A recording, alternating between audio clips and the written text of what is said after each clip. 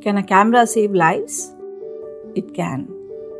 Few years ago, I lost two of my close cousin sisters to breast cancer. They were very young. That made me stop and think. According to WHO, 1 in 12 women are likely to get breast cancer in their lifetime. In India, the survival rates are just between 50 to 60%. That is, every alternate lady detected with breast cancer dies within 2 years. This is all due to late detection. But if these tumors are detected early, we can increase the survival rate above 90%. To increase early detection, we need a screening method that is easy to use, painless, radiation-free, accurate, and completely privacy-aware. After doing some intense research on this topic, we realized that a combination of artificial intelligence and thermography was the answer.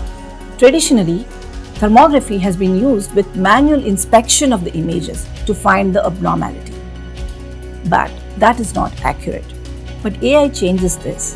When we combine thermography with machine learning, we are able to automatically analyze 400,000 temperature points on the chest itself to detect the location of abnormality and the likelihood that it is malignant.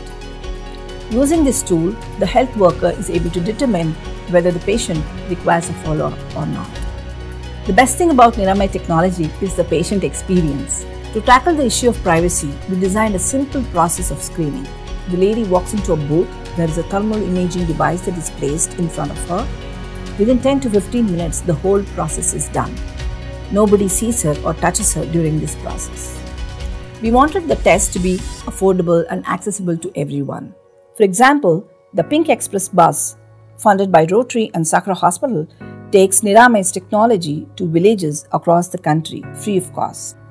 Niramay test is available in reputed hospitals in more than 10 cities in India. It is also available in multiple Bangalore BBMP hospitals absolutely free of cost for the patients. Nobody needs to die of breast cancer. With Niramay technology, I hope we can achieve that.